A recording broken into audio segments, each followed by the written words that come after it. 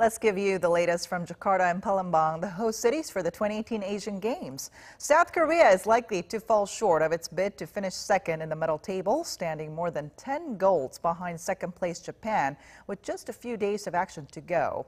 But on Wednesday night, most of the focus was on the football pitch as South Korea took on Vietnam in the semifinal. Our Jung-hwan has more.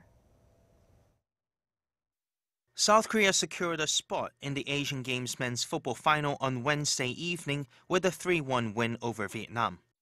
Seung-woo scored twice, and the country's new goal machine Hwang Ui-jo hit the back of the net again, bringing his goal tally in Indonesia to 9. The victory means Vietnam, led by South Korean-born head coach Park Hang-seo, will play for the bronze medal against the UAE. The semi-final results set up a dream final between two arch-rivals, South Korea and Japan.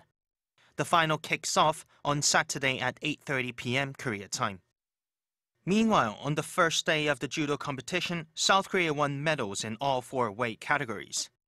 Jung got the ball rolling by winning the first judo final in Jakarta, capturing the women's under 48 kg title over Ami Kondo of Japan. Lee Ha-rim and Park Da-sol followed it up by grabbing a bronze and a silver medal respectively in their categories. Then An Baul put the finishing touch on the day by winning gold in the men's under 66 kg category. With 3 days of judo remaining, South Korea is expected to surpass the 5 gold medals it won in the discipline in Incheon 4 years ago. Golden news also came from cycling. Park Sang-won was crowned the men's individual pursuit champion.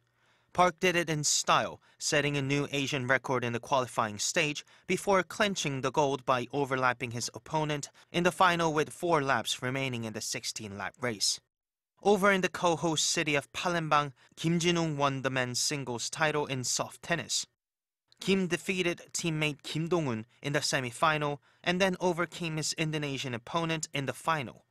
In paragliding, South Korea topped the women's team cross-country track 5 event to claim their first gold medal over Japan. Paragliding became an official medal sport for the first time at this year's Asian Games. So far, South Korea has collected 5 medals in the sport. Jung-hwan, Arirang News.